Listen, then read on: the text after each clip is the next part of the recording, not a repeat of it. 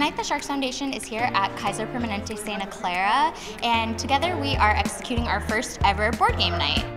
We are here with a lot of kiddos, and between our Sharks and Barracuda team, 6 of our players. Everyone's in there just getting real competitive, playing Go Fish and Chutes and Ladders, enjoying some pizza, taking some snapshots in our photo booth, but all around just a really great time for some of these outpatients, their siblings, their families, kind of to just come to the hospital and enjoy an evening of fun. As the team physicians for the Sharks, we feel like we are in a real partnership, and they do so much to help our patients, particularly the pediatric patients, and we are all huge Sharks fans. We love the Sharks. They're doing great things in the community and greater things on the ice. These types of nights and these types of events are fun for everyone involved.